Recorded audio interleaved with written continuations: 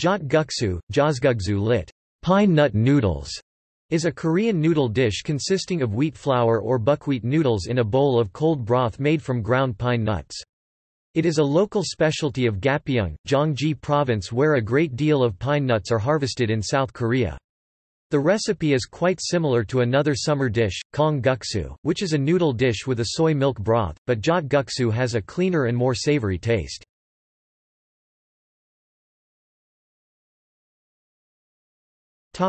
See also: